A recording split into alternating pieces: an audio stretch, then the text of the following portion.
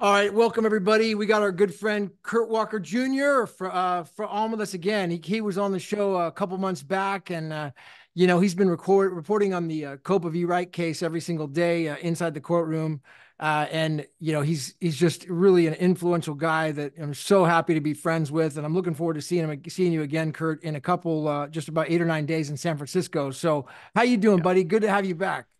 Good.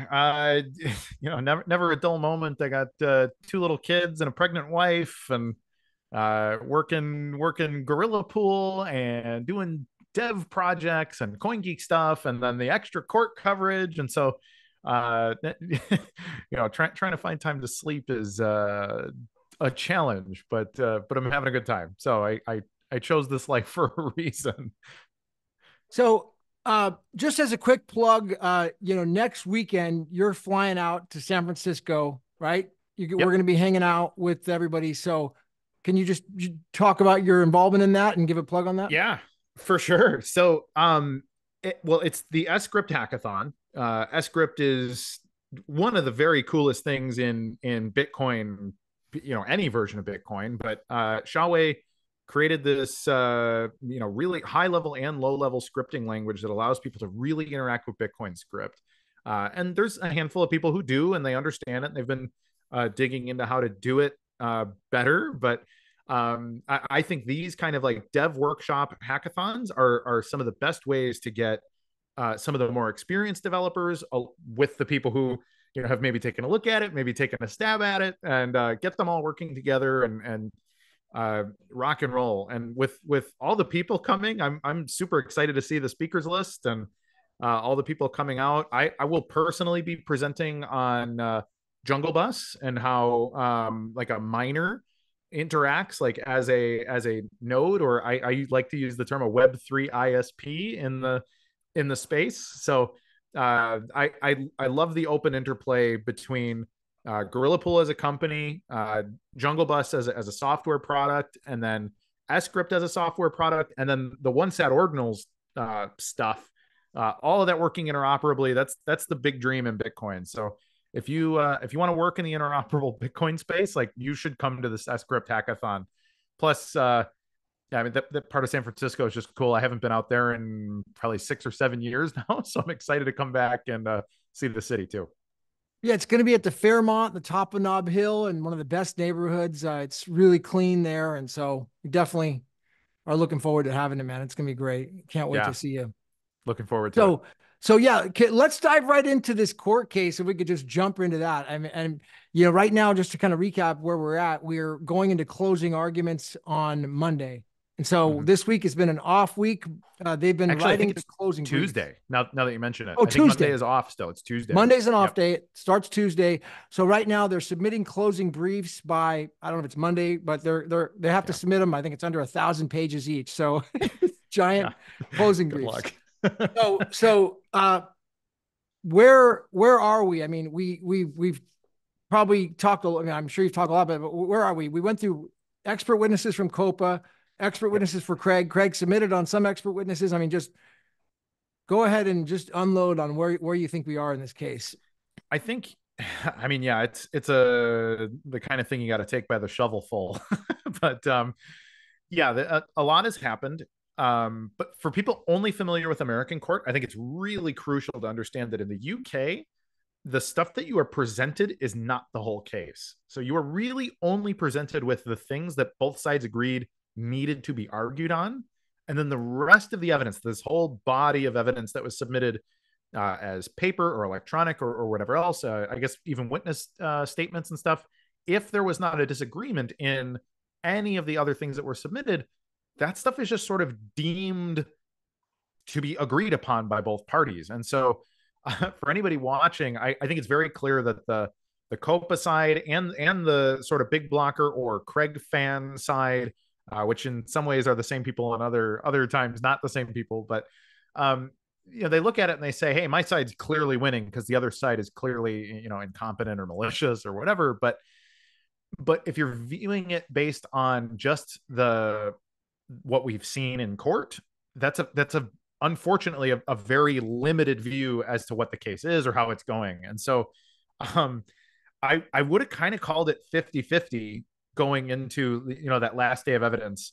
And just kind of feeling like, man, no, neither side really had a knockout blow. I just didn't see anybody really get even a hold on the other side. Like Craig is more slippery than an eel, frankly, when he's on the stand.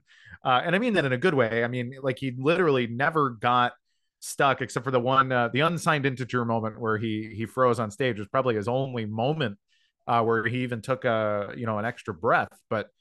Um, but I'm frankly a little bit disappointed in that, his side did not really come in. Like, I was not more convinced that he's Satoshi Nakamoto, and Copa didn't really do a decent job of showing that he's not. I think they heavily implied that he is, some kind of serial forger con man type, but that doesn't really address whether or not he's Satoshi.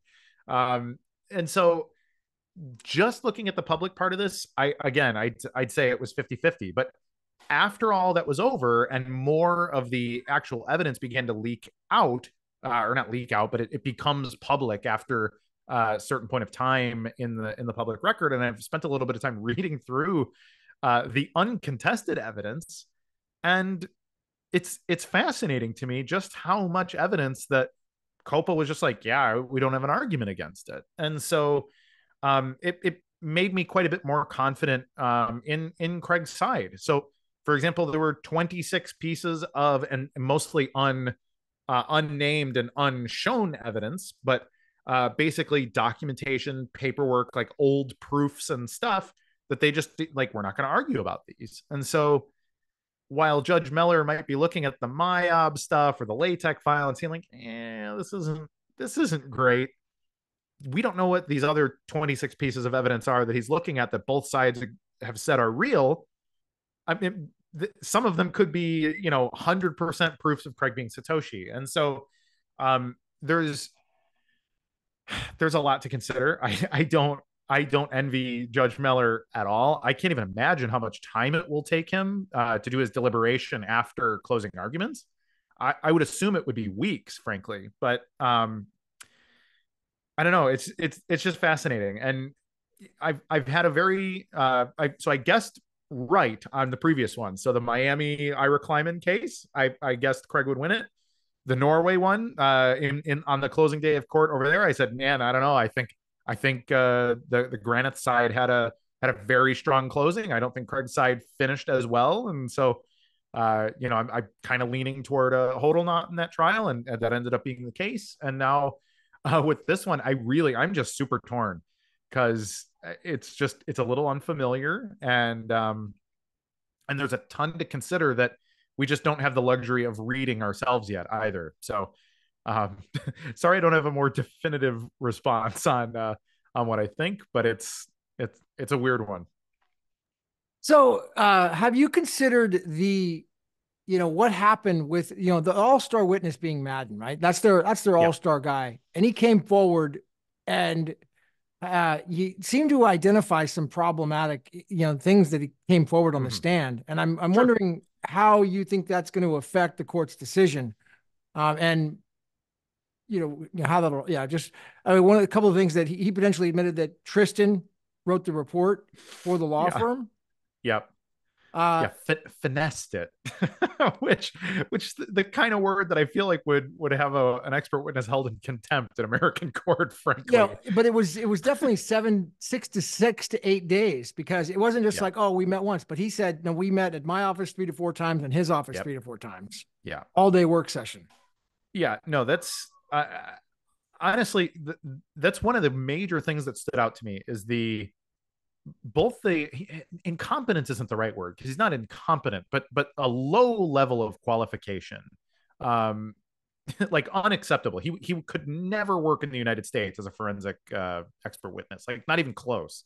And so the fact that he was the expert witness brought in, I don't even know what that implies. Yeah, because I mean, there has to be better possible expert witnesses in that country, right?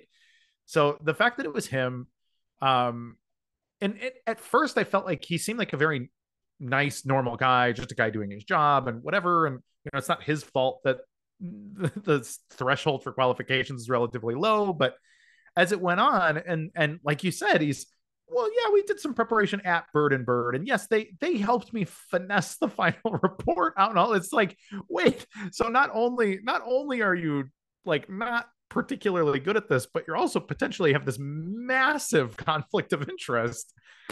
So I mean, if I was Judge Meller on him specifically, I just would throw the whole thing out. How could you read anything in his report unless it was very clear which word was written by Madden versus which words were written by, that guy Sebastian? So it just strikes me as honestly insane. I found that baffling. And if I was Craig's attorneys, that would be in my closing statements that, we're going to ask you to have Madden's stuff thrown out entirely due to conflict of interest. And that's it. Like, unless he can identify word for word which words are his and which words came from a Bird and Bird staff member, how could you even take his expert report? It just is crazy to me. That's absolutely, yeah. That's a very good point. I mean, how could they take the expert report if he didn't write it? So or which parts he did write, and yeah. Hopefully he kept good notes. Yeah. So that brings us over to Rosenthal. Now you remember he seemed to be more qualified. Yes. I don't even think they challenged his qualifications. He was so qualified. It was correct. More of now this was a little more technical on how this argument came about. So could you possibly summarize the issues that we found with Rosenthal and how, even issues, just the points on both sides? Sure. Yeah. I mean, it's hard to question the qualifications of a guy with a German accent and a bow tie. So, but he basically was going into, I think more than anything, he was a typography expert. So it was on him to basically explain the way that words were used in the creation of the LaTeX document. So he was brought in to sort of explain the reasons why or why not certain aspects of the text would appear the way they do in the final output document. And that's a very granular thing to jump into, but I think first of all, he was really good in that he obviously knew the subject matter very deeply, but also that he was ready to admit that, while it's his professional opinion that nobody would use this font in this way and that sort of thing, that of course it's possible to have done that. And I think he, like many of the witnesses actually that were on the stand, I think it was a little bit of wasted time in that it didn't really establish anything concrete one way or another, which is kind of why I said I'm just still very wishy-washy on what we saw on the stand from almost everybody. It's all very open to interpretation the way I saw it. But how did you take it? What did you think of his position on the? Well, there seemed to be a very significant thing that stood out here with Rosenthal, and that was, well, first was qualifications were sufficient. It wasn't challenged on that. What he was challenged on was whether or not, so if you remember right on Craig's testimony, they're reading the transcript that Craig had testified a few days earlier. And he says that when he was making the white paper, he was using Linux and I believe Windows. Is that right? But yeah, both. One of them was in a virtual machine. I believe it was the Linux that was in the virtual machine. Okay. And so then with Rosenthal, his report was written on what he was familiar with, which I believe was Windows. Yes. Not Linux. Correct. So there was a complete missing. It's like the whole report was missing an analysis based on Linux. Yep. The way I understood it. Is that how you? Well, and also using a different LaTeX plugin as well. I think Craig said he used Lua LaTeX, and then Rosenthal used whatever the other version of LaTeX was, and said like, well, that shouldn't matter.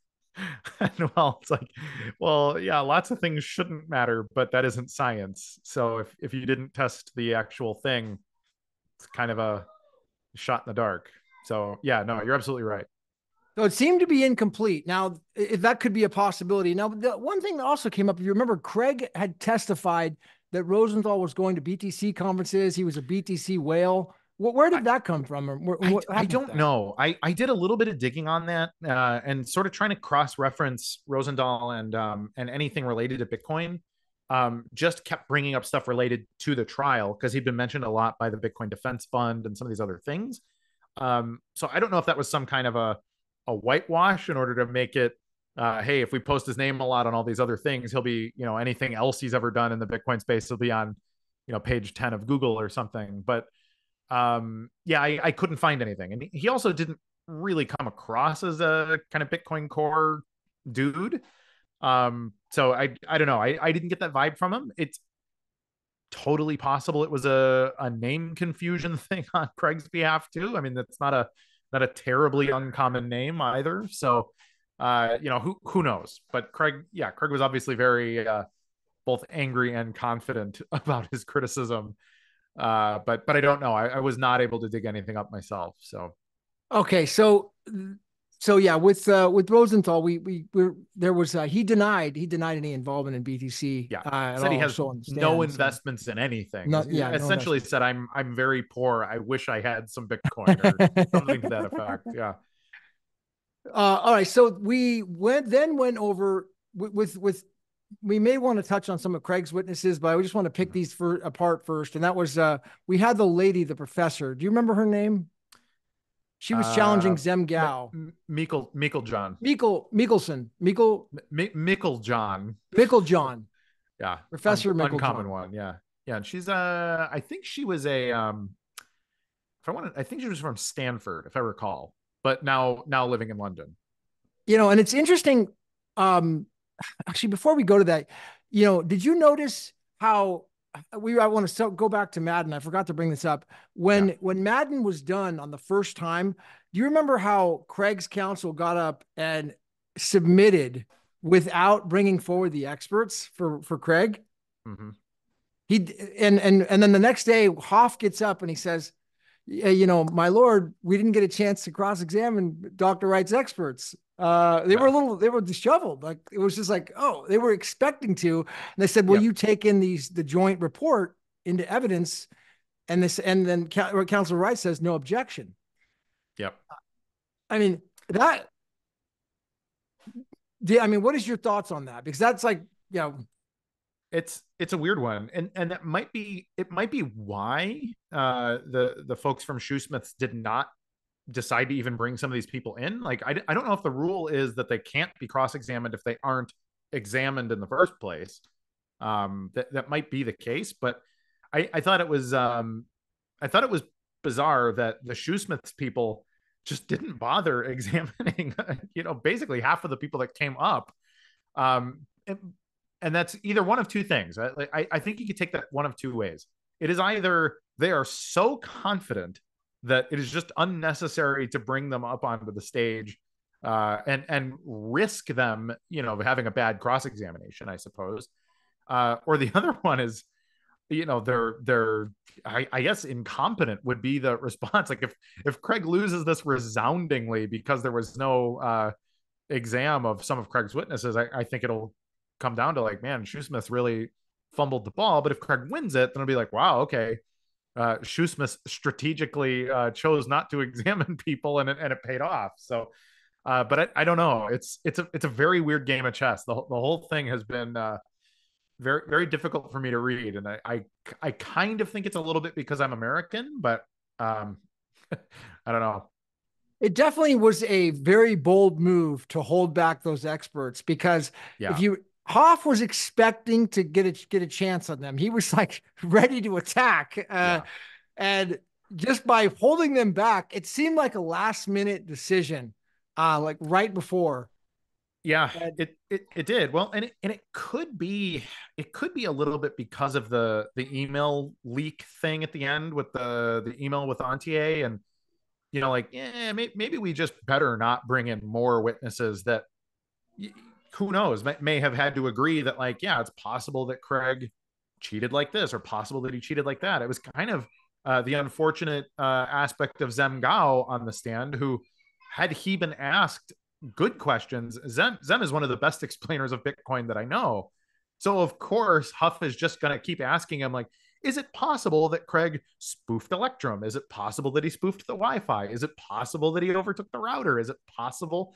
And so, and obviously the answer is yes. There's a million things Craig could have done to lie, but that isn't that's not even useful information. Everybody knows he could have lied. And asking Zem those things is to be expected from Huff. But that's my other big, like, man, this sucks about Shoesmiths, is that they did not then ask Zem Gao a bunch of very relevant information about, like, okay, do you think anyone but Satoshi could have invented Terranode? Or, like, just like feed him some softballs to just put some information out into the public record. And like, no, we're not going to question him. So I think Zem felt a little bit like, man, why did I come out for this? So yeah. So yeah, that really wasn't much. They was Zem. They attacked him on his blog. They wanted right. to. That was the whole thing. They wanted to attack and say that he was supporting Craig, and he thought Craig was Satoshi, according to his blog. So what do you think the impact of that is? Minimal. I mean, Zem comes across as a genuine person. I mean, he's boldly states his Christian faith on all of his public stuff. He boldly states what he believes and how he comes to a decision about what he believes to be the truth. And so he's just a guy who is, shows up at the door, states all of his biases and says, can we be friends? And, how could you dislike a guy like that? And then, on the other side, you have, Professor Micheljohn, for example, saying, oh, I didn't have anything to do with RS coin. And yeah, it was a paper I wrote, and I did a little digging into that. And the other guy who co-wrote the paper issued some code, and some coins actually were created. And she said, oh no, it never became a thing. So she was trying to hide the fact that she was maybe not intimately involved in implementation, but was definitely involved in the writing of a white paper for a competing cryptocurrency. And so, if she's looked at as, oh well, she's the unbiased objective person here, and Zem Gao is the biased cretin, I just think it comes across as very frankly very typical of how these sort of arguments go. When you argue with these people, they just say, look, the world assumes we're right, and so our version of the truth is the objective truth, and you have to deal with it. And that's just not the case. And I love the fact that somebody like Zem is willing to say, I'm not going to take my blog down. I think it's very obvious that Craig is Satoshi. And if you'd like to ask me why, I could sit and talk about it all day. And so that's what you want in any kind of person, frankly. You want somebody who knows what they believe and why they believe it, and they can explain to you under pressure why they have come to that decision about why it's their belief. And again, I just think it's tragic that Zem didn't get to talk about more of his logic and how he came to any of those conclusions. And so, yeah, it's just it's a bit of a clash of culture, frankly. Like, small blockers want to obfuscate and keep people confused, and it's anonymity, and yeah, don't we all get involved in a little bit of crime? And your big blockers here are just like, hey man, I'm an open book. Like, it's a public ledger. Isn't it great when the truth is just out there? And I don't know. It's a weird thing. So let's go a couple of the other witnesses that came up. We got Mathews, and then the one that they brought in to counter Mathews was Mike Hearn. Yep. Now, you remember there's a tribal issue. There's a dispute. This could be going both ways. A dispute on the actual dinner. Remember how Mathews testified that it was Hearn that called to set up the dinner. Hearn specifically said he did not do that. This is and it was actually John Matonis that contacted him. He also said that he was not involved in any sort of patent or intellectual property projects. Mathews says that he believed he was. So how does that part play out here? I really think in that specific situation, I think Mathews and Hearn are just such different people that they don't communicate to each other well. Because listening to both guys explaining the story, the conversation was happening a little bit through John Matonis. And so I could see both parties being completely honest about the way they perceived it and having them both telling the truth, frankly, that like, no, I invited, or no, he invited me. Both sides are saying he invited me. But if it came through John, I could see John being the one saying, hey, Stephan, should we invite Mike? And Stephan saying, yeah, I guess invite Mike. And then John saying, hey, Mike, Stephan would really like you to come to dinner. You know, it's like maybe John's the guy padding the story. And, you know, all that context is lost when you're asking both guys directly, who brokered this thing? It's like, I don't know, he wanted me to come. So I think that comes across just based on the way that it all went down. That's kind of the way I see it. And also knowing that John is kind of a peacemaker. John's another guy who I've studied quite a bit. And John's a peace broker. So I could see John being the guy to say both directions. Hey, Mike would love to meet you. And hey, Stephan would like to meet you. And so then both guys feel like, I don't know, I guess I should go have dinner with this guy. Now, I also saw a little bit of commentary from Ian Grigg, who is, we know, a friend of Craig's and at the very least a powerful ally of Craig's, but also has had a long time working relationship with Mike Hearn. They both worked at R3 with the Corda stuff together. And so Ian has had a more recent and good working relationship with Mike. And Ian recalled that Mike was pretty excited to meet Craig because Craig might be Satoshi Nakamoto. So, you know, the fact that Mike was saying like, oh, I don't know, I didn't know what to think, and that kind of thing, I think was him kind of trying to play it down a little bit. But Ian's post on Twitter, he basically said, no, I remember telling Mike, and Mike was kind of excited, which, you know, Mike shouldn't be embarrassed about. But I think the undertone, or what everybody needs to know about Mike, is before Craig, Mike was the most ruthlessly bullied person in Bitcoin. Nobody took more heat than Mike for many years because Mike was much like Craig. He was a super big blocker, believed that Bitcoin was capable of anything. And he was also a sort of law and legal compliance kind of guy too, saying, hey, like Bitcoin should integrate into everything. But if it does, it needs to follow these rules. And he was dealing with a bunch of anarchists who didn't want to hear any of it either. So Mike got bullied out of BTC a lot the ways that Craig is being bullied today. And so I kind of don't blame Mike for not wanting to hitch any of his wagon to Craig at this point, because he's like, man, I just can't take any more abuse. So it's a little bit understandable. And then on the patent thing, I also think that was kind of a misunderstanding. Like the way that they were talking about, Mike was saying, I was just asking Craig basic questions about Bitcoin, but Stephan was acting like I was asking him about Bitcoin related IP and some of the secret end chain stuff. And I think the problem is that Mike comes from a place where Bitcoin is open source software. Discussing anything about Bitcoin, it's not really anybody's property. But on the Craig side, everything about Bitcoin is intellectual property, and it's his intellectual property. And so I could see that again as a failure to sort of understand the presuppositions of the other party.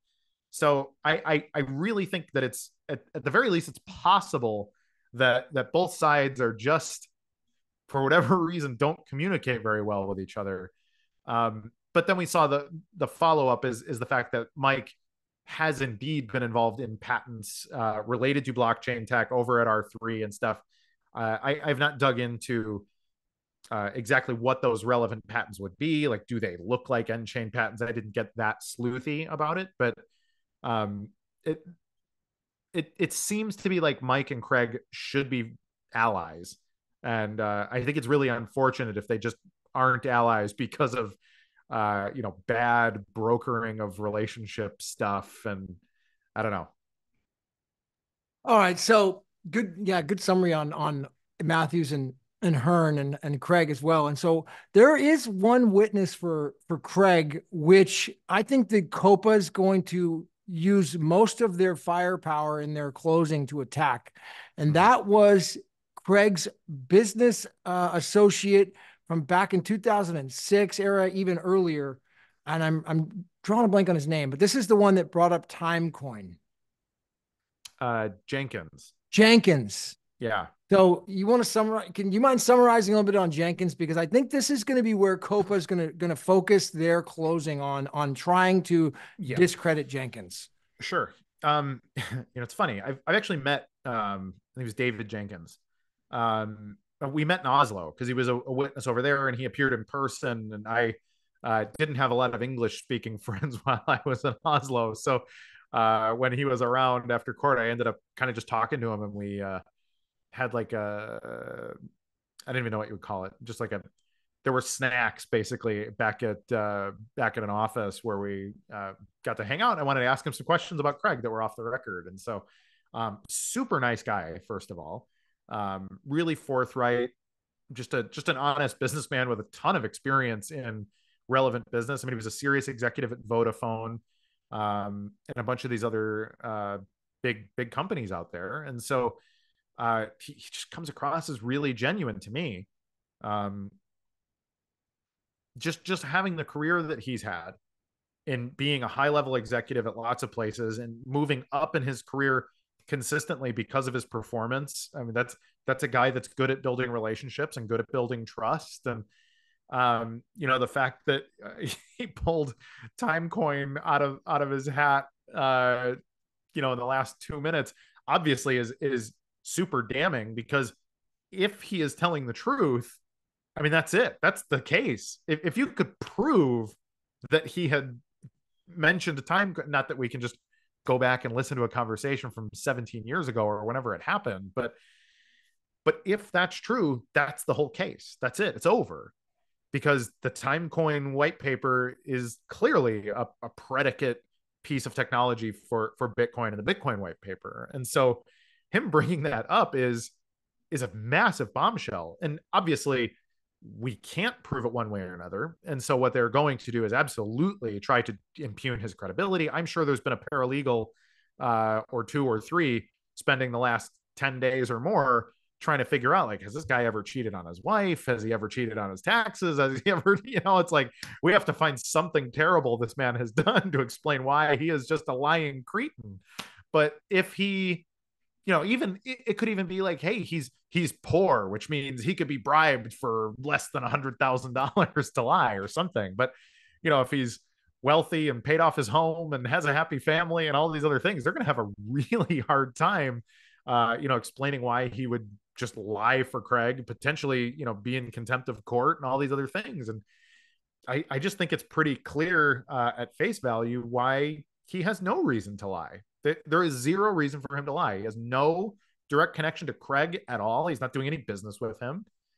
He seems, a guy that's been a C-level executive at major corporations for the last 25 years, probably doesn't need the money. And I don't know. Yeah, I think they're going to have a hard time getting that one to be squashed, because the corruption thing just doesn't really make a lot of sense. So yeah, so back to the way that this Timecoin kind of came out in the transcript, if you remember, he was under examination, and what was said? How did it come up?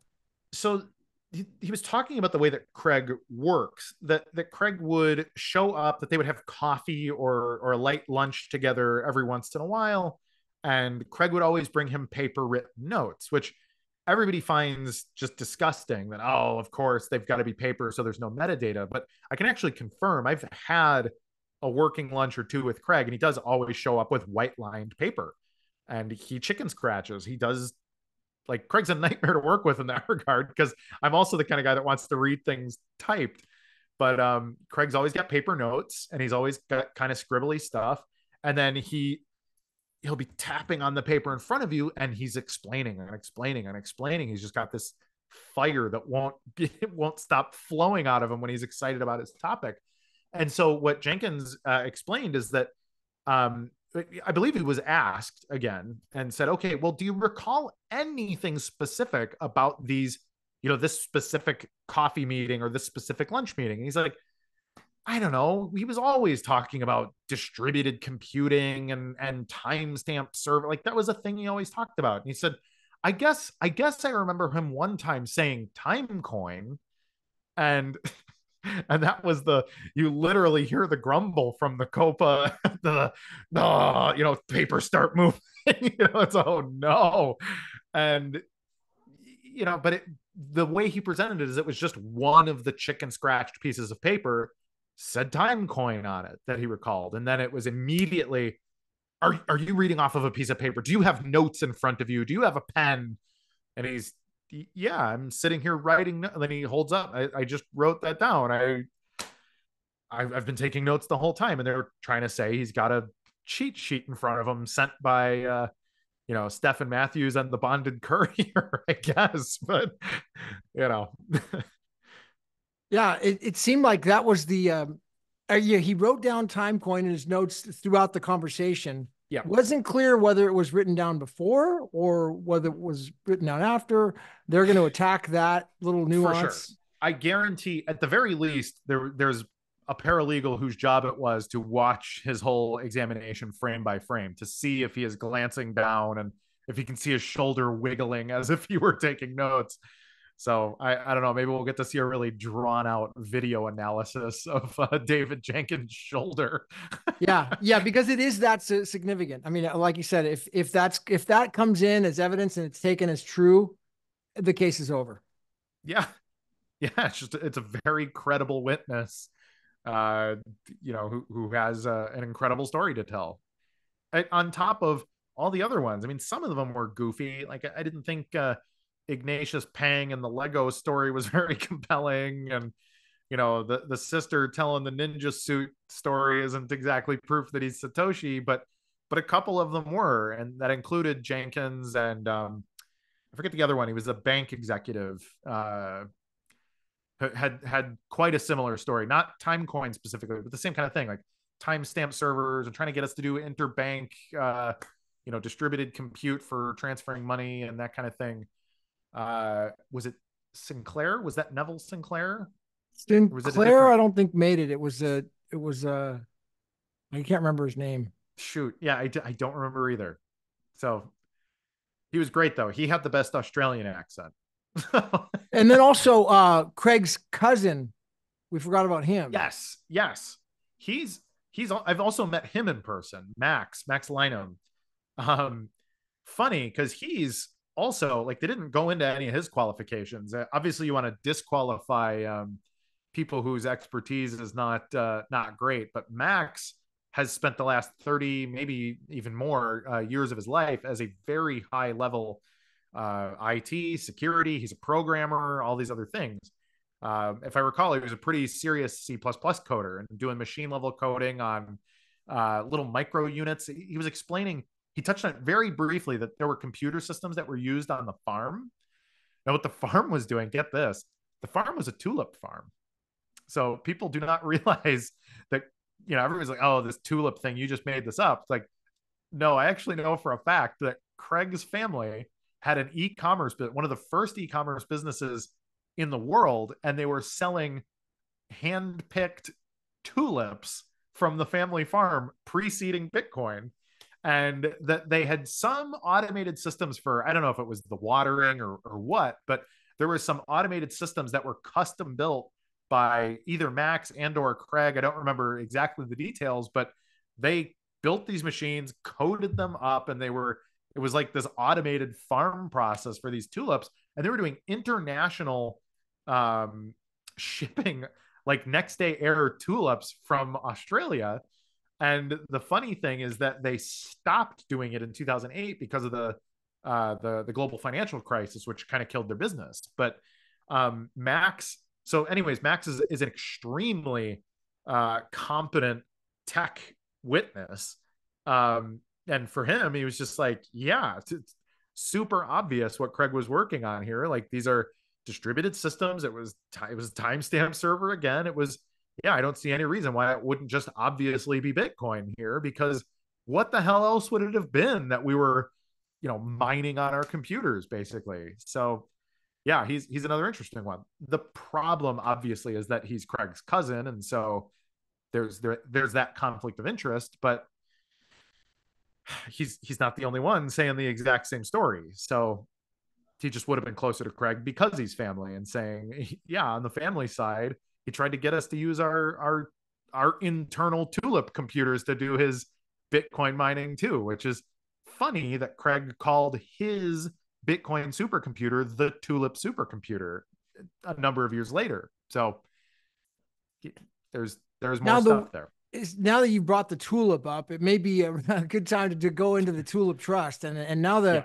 it seems like this Tulip Trust is now all of a sudden coming relevant again from the old Kleiman case. And Yeah. I don't know, have you been following what's been going on? I mean, there's the court documents from 2019 where looks like 475 pages of 75,000 addresses were put in by fact witness Shatters. Oh yeah. And Yep. some of those addresses now appear to have been selling coins. Do you know how many? And can you talk a little bit about that? Lots, like over $100 million worth of BTC. So and lots of them from an era where it's very likely that they were Satoshi mined blocks.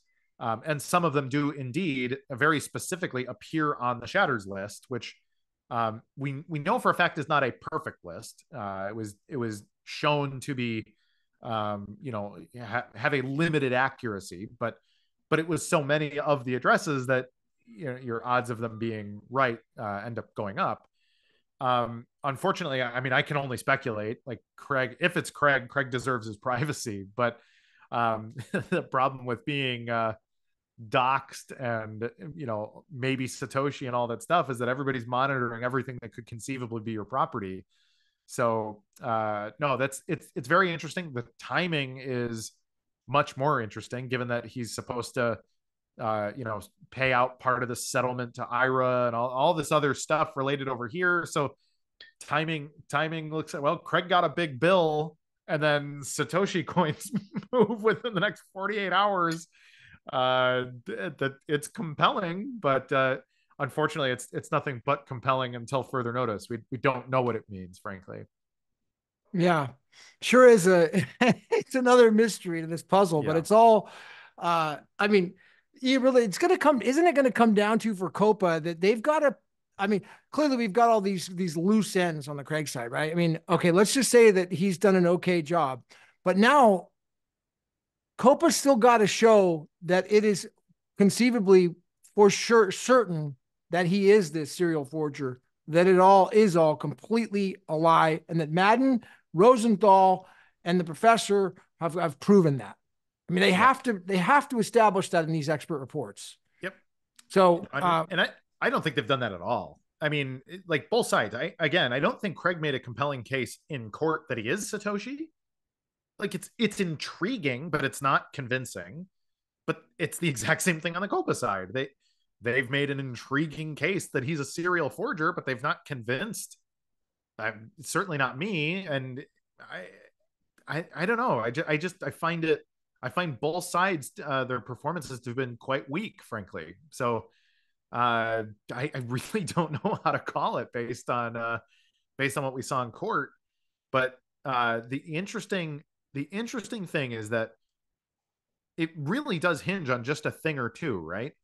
If for example there is a single piece of evidence that even the word Bitcoin was used in a file or something somewhere that precedes the publication of the Bitcoin white paper, I mean, that's it. Like Craig really needs one thing. He needs one little thing for this to just be, all right, that's it. It's a blowout. Maybe he is a perjurer and a fraud and a liar and all these other things. Doesn't matter. If he has a single piece of evidence of, okay, here's a paragraph from the Bitcoin white paper that is sterile and precedes the publication of it, like that's it. so it really is one of those kind of things where it can look like there's a mountain of evidence that is rotten, but it's very, very simple to have this go the other way. So it could even be that, like, his tax records. I think that's a fascinating thing. Craig has said for years, oh yeah, no, I filed in 2010, I filed Bitcoin on my 2009 tax records, both the R&D credits, but also the Bitcoin income. And so, like, what I can't figure out is actually have his tax returns been submitted as evidence? I did not see them in the evidence, but that strikes me as a very easy one. If those exist, that should be the end of that story as far as I'm concerned too. But that's what I mean about this case being very weird. It's very unclear what is in the final evidence packet that Meller is even getting to read. The tax returns are definitely there because if you remember, we had the witness, and it wasn't Dr. Pham, but it was the other gentleman that was Craig's most dear friend. And he's he was his partner back in 2010 era, and he was he was silent. Yes. Yusef. Mr. Yusef, most dear Yusef. Friend. It was a character witness, and that was where they were trying to attack the tax things, and it was taken out of context a little bit, and they were trying to bring up a determination by the tax court that was not. Do you have being the historian that you are, can you take us back into that a little bit more? The specifics. Unfortunately, that's another kind of rat's nest of information because everybody sort of refers to it as Craig's tax problem, but it's not a problem. There's actually Craig has had multiple personal and corporate tax problems, multiple audits, it got to the point where there was like a tribunal and all these other things. And so Craig's tax problems are themselves like maybe even a dozen individual inquiries and legal cases in Australia. So it's very difficult. Hear my kid crying down the hallway. But yeah, it's another one that gets exceedingly complex. And part of it is because Craig has like a dozen companies because he's kind of a madman like that. So he had an overarching management company, which I think was De Morgan at the top, and then the trusts, and then he had his Hotwire PE and Coin and Cloudcroft and but another half a dozen more. And so getting into all of his taxes would be another just behemoth task probably. But Shoaib Yusef also basically said exactly that. Like, yeah, this was Coin. He told me it was a supercomputer research company. I didn't see the computer, but that's all the notes I ever saw. And then I think the other interesting thing that came out of that is that Stephan Mathews and Calvin's people and whoever else did whatever due diligence necessary and decided to buy the intellectual property out of that company based on their due diligence. And everybody can say, well, Calvin's just an idiot or a scammer or something, but like Calvin's a self-made billionaire and he definitely had the resources to do his due diligence properly. And it was not done in a short time frame or under pressure or anything. He didn't have to buy any of this, but he had his people look at it. They looked at it for months and months. This includes McGregor and some of these other people, like going through the files and, hey, is there any value to these claims that Craig is making about being Satoshi or being even just this inventor of all this amazing Bitcoin related intellectual property? And the answer was a resounding yes. And so all of that stuff, both the tax debts, and this is actually pretty key here. Even if all of Craig's IP was super valuable, if I'm in Calvin's position, there's a guy here with like, potentially tens or hundreds of millions of dollars in tax problems that I might be acquiring as part of my acquisition of this IP. Personally, I'd walk away. I wouldn't want it. And so Calvin looked at this massive, risky, opening himself up to risk with another country's tax office and said, I think that it is valuable enough for me to take the risk on Craig and his tax issues and his legal issues and his reputation and his attitude and everything else and saying, I'm going to invest in this guy. There has to be something in there that is just mind-blowing.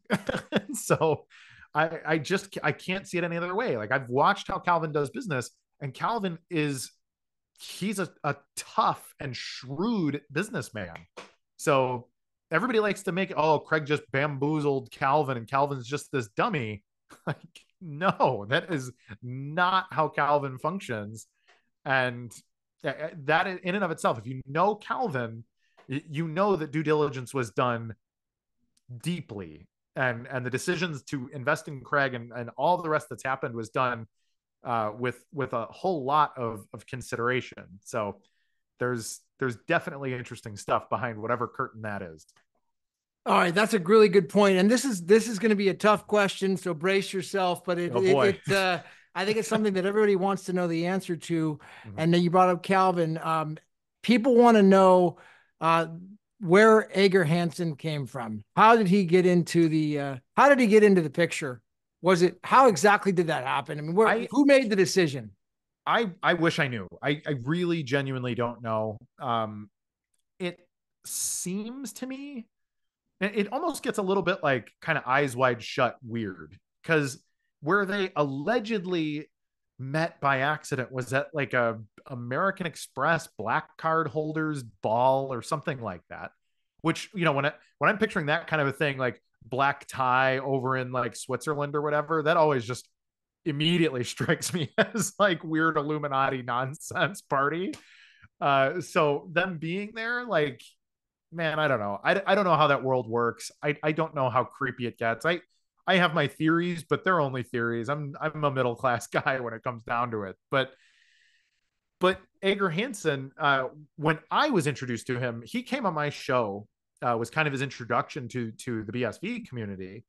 But it was based on him having this relationship with Kyle Roche, and technically it was Kyle Roche that made him a public figure in regards to any of this. It was Kyle that posted, "Oh my God, it's Kristen Ager Hansen that is leaking my information." And so I remember Kyle Roche saying this in public and saying, "Okay, who's Kristen Ager Hansen?" Did a little bit of searching into it and like realized he's on Twitter and stuff. And I was talking to my editorial board and saying, "Hey, is this somebody?" This is over at CoinGeek. I was saying, "Hey, should we get this guy's side of the story? This guy just got brought into all this leaking about Roche over here." And the editorial board Before was like, Enchain. "What's that?" Before Enchain. Way before Enchain, like okay. 6 months before So, the Enchain stuff. Quick background on Kyle Roche. He was opposing counsel in Kleiman. Is that right? Correct. Yeah, he was a Roche Friedman firm that was a spinoff of Boies Schiller Flexner, which is one of the biggest firms in the country. And but he's young. Kyle looked like he's maybe 30, and Friedman, same thing. They're like young guy, good litigators, like really talented in the courtroom, but lost the case. But Roche, then it was all this corruption of, Roche drank a bunch and was talking about just all this corruption related to Craig, and also Eamon Gunserer and Avalanche and just all this other stuff that came out. Roche ended up leaving the firm and all this stuff, like basically ruined his career. So I thought Kristen, at first, I found him interesting. When we finally made contact through like my comms about, "Hey, should we interview this guy with CoinGeek?" And he was immediately like, "Oh yeah, I'll come right on your show." I actually wanted to do like a written interview and publish an article because I'm like, I don't know who this guy is. But he was like, "Oh yeah, no, I'll come on your show. Let's talk about it. This whole thing with Kyle is crazy." I was like, "Okay, this guy's kind of spicy. Let's have him on." And so he came on and we just literally talked about Kyle Roche and stuff for the hour. And it's like, "Cool, thanks, man. Like, good luck. Thanks for coming on the show." I didn't talk to him off air or anything. It was just like, "Okay, cool, moving on with my life." And then a couple weeks later, it was suggested to have him on again because more stuff had kind of come out about Kyle. But then I realized Kristen was kind of having conversations with some of the brass over at like Enchain. And I think it was actually Craig. So Craig came back to Twitter, and then Craig said on Twitter, "Oh, Kristen Ager Hansen sort of nudged me into getting back on social media." And I was like, "Wait, why is Craig talking to Kristen Ager Hansen?" And so that was the first time I was like, "Oh, okay, maybe he's involved in more than I know." So I'm not in anybody's like inner circle for here's where Enchain's going or anything of that. But all of a sudden, like, Kristen's part of this conversation, and I don't know. I can't imagine not doing the due diligence, because I mean, you can spend 20 minutes on Google and realize the guy's a got a past. He has a past of being a corporate raider. He'll say as much. It's his quote about himself is that he's a corporate raider and No, he's there to he do calls himself a whatever Viking. necessary to win. Yeah, He says he calls himself a Viking.